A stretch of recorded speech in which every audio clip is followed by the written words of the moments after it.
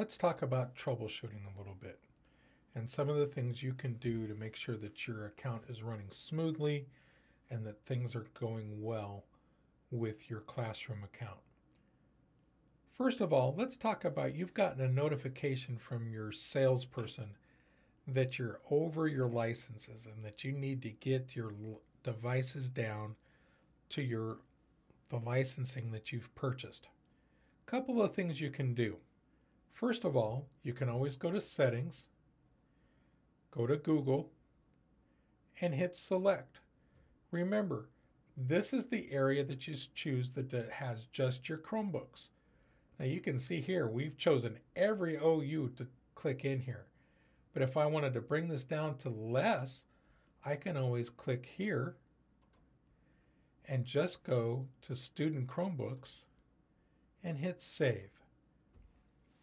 It's going to kick off a sync, and that will help us get down our license count below the number that we need.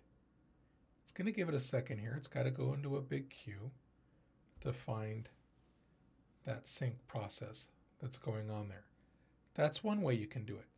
If you find like, I don't have, all of my devices are in the same OU, how do I get that license count down?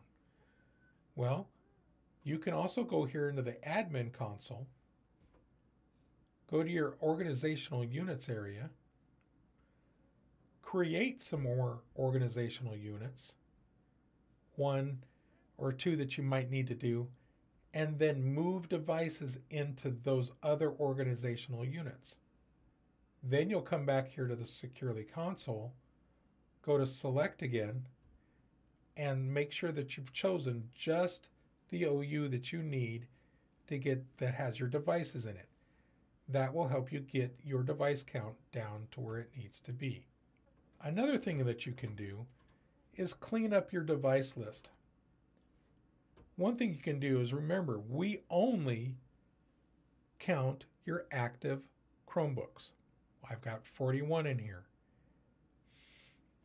If you want to remove your deprovisioned Chromebooks from this list, once again, go to your OU, to your Google Suite, go to your OU, and literally move those devices to a separate OU.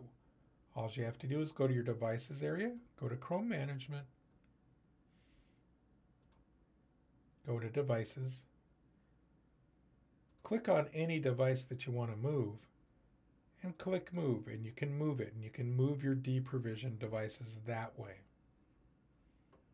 Once you take them out of the OU that is syncing with us, we will remove it from this list. Let's talk about the sync time that happens with your G Suite and Classroom. On a nightly basis, we sync with G Suite, and you'll see that sync in two areas. The first one is here in Google, and you can see that last sync there. The second one is integrations, right here.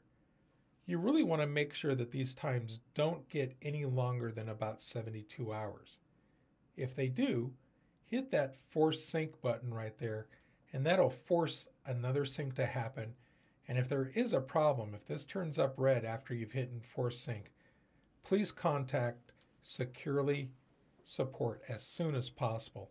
And an easy way to do that is just to email support@securely.com, include a screenshot of what you're seeing and your account, and we'll be able to look into it right away. Now, let's talk about this.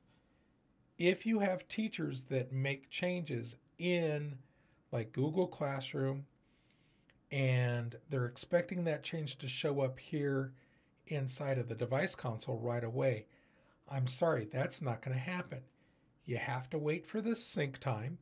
Yes, you can force the sync and it'll pull it over, but you also have to remember that Google has to verify that information before they release it to us. So you can have a wait time of up to 3-4 hours before it actually gets released to us. So most of the time we ask you to wait till that sync happens every night and see what gets pulled in.